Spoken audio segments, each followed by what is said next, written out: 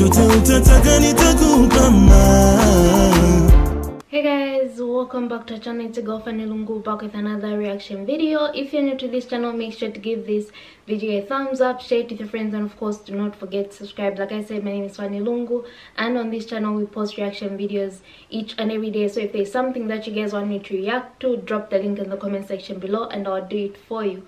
Check out our second YouTube channel called Fanny&jessy 2.0. Head there, subscribe, and enjoy our weekly content. We've got a podcast called Diving In with Fanny&jessy, and you can find us on iTunes, Spotify, Podbean, this channel, or our second YouTube channel. And we have a Patreon account. You guys can feel free to become members, and we'll appreciate. A big shout out to everyone that has subscribed to our channel so far. Thank you for subscribing, liking, commenting, sharing, everything. And a big shout out to the person that suggested this. Before we get into the video, please check out my blog, Morning Coffee with Fanny. Have some interesting content that I post there. I'm sure you guys will enjoy it. So today we're going to be reacting to Muhammad and Madinah in the Bible. So without wasting time, let's get into the video.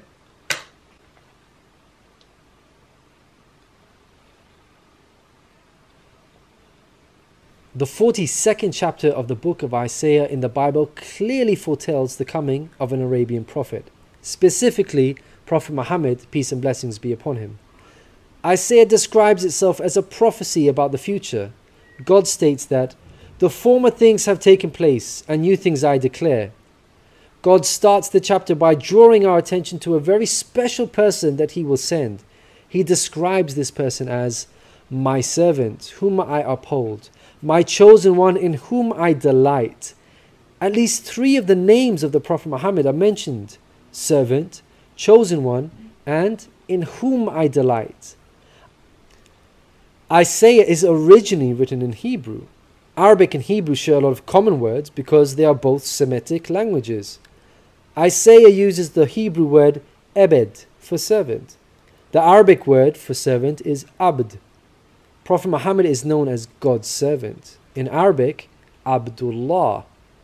Chosen one is Mustafa in Arabic.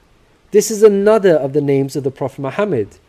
The one in whom God delights in shows that this person is beloved to God. Habibullah in Arabic, which means beloved of God, also happens to be one of the Prophet Muhammad's names.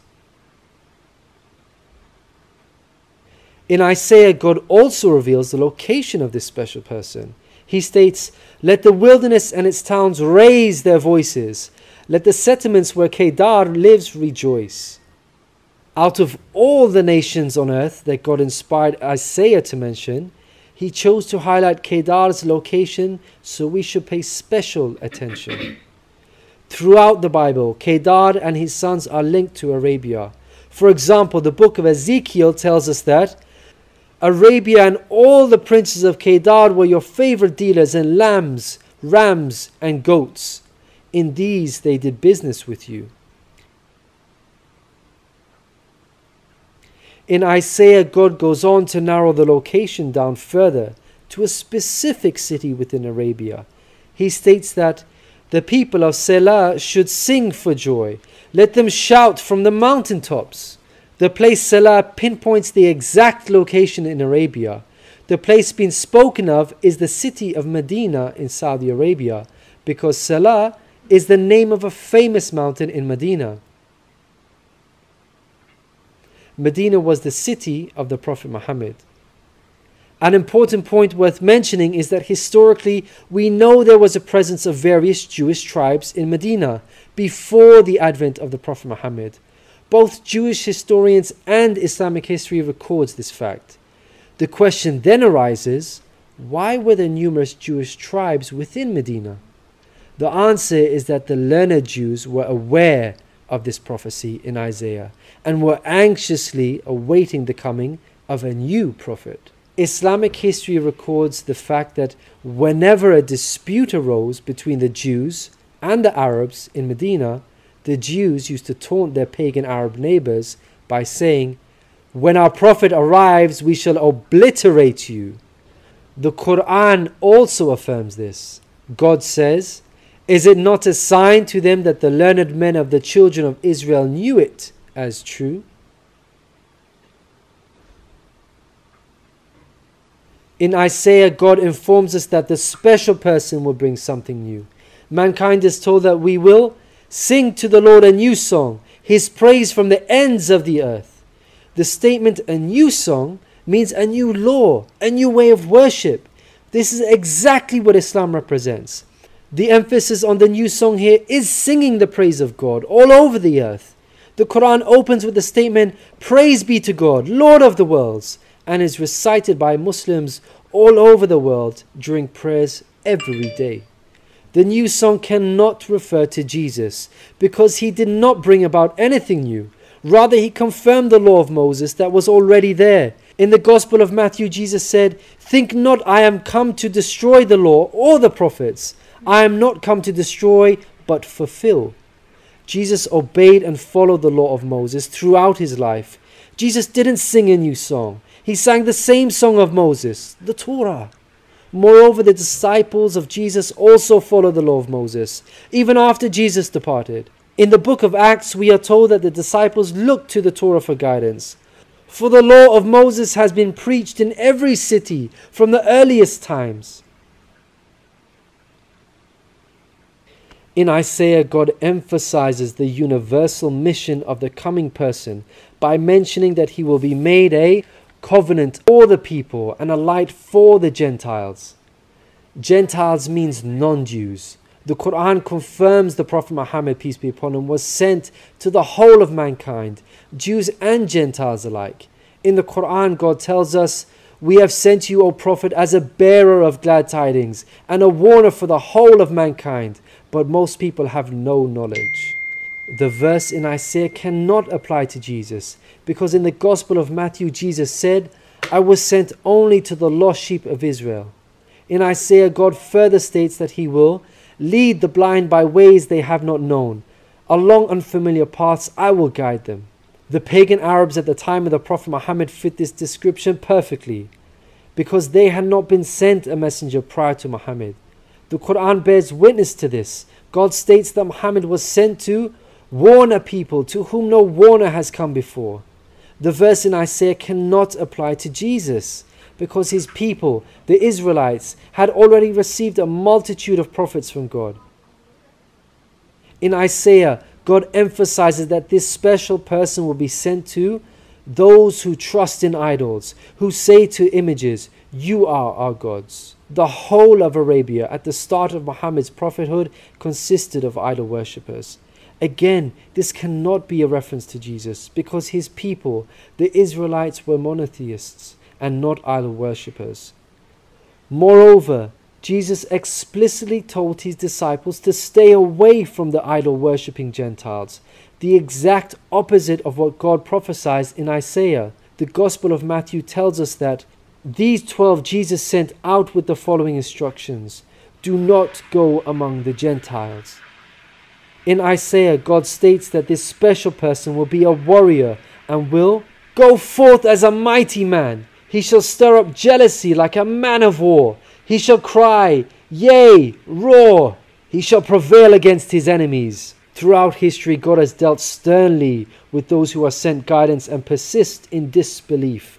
Prophet Muhammad, peace be upon him, had to engage in many battles with the idol-worshipping enemies of God and ultimately prevailed against them. By comparison, Jesus did not triumph over His enemies. According to Christians, He was crucified by them. Moreover, Jesus wasn't interested in fighting. He was not a man of war. He was a pacifist according to the Bible. He said such things as, "For all who draw the sword will die by the sword," and "My kingdom is not of this world. If my kingdom were of this world, then would my servants fight." In Isaiah, God gives us a list of momentous achievements for this special person. Chief of these is that the idol worshippers will be turned back in utter shame. Not only did the Prophet Muhammad conquer Mecca, the pagan capital of Arabia, but by the end of his life, in just 23 short years of prophethood, Arabia had shunned idol worship and now worshipped the one true God of Abraham. This cannot apply to Jesus, as it was Christians themselves who were humiliated and greatly ashamed for hundreds of years after Jesus.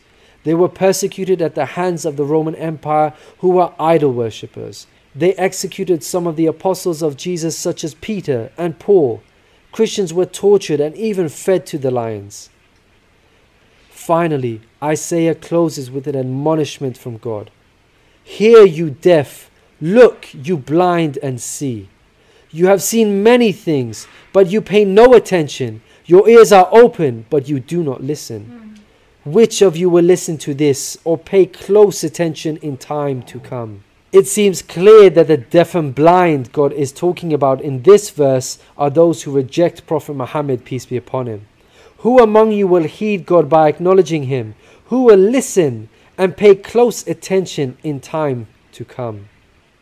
الذين يتبعون الرسول النبي الأمي الذي يجدونه مكتوبا عندهم في التوراة والإنجيل يأمرهم بالمعروف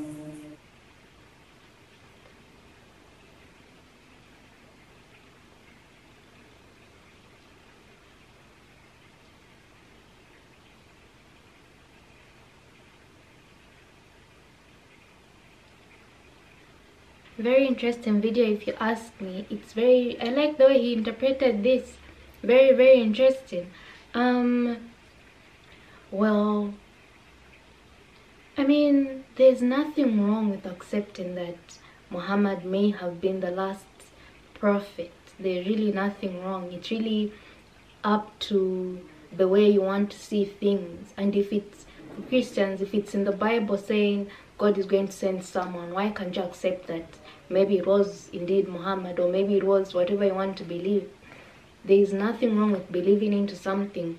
There is this conflict that exists between religions which doesn't make sense. But maybe if you had an open mind, open soul, and you were just open to learning, maybe you would see things from a way different perspective. Otherwise, I enjoyed watching this, and I hope you guys enjoyed watching this as well. Let me know what you think about this entire video. What are your thoughts on what was said? Otherwise, make sure to give this video a thumbs up, share it with your friends, and of course do not forget to subscribe, and I'll see you in my next reaction video.